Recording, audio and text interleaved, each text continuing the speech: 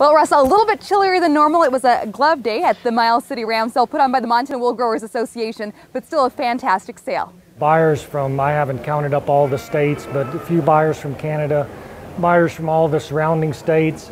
We sold approximately 205 lots.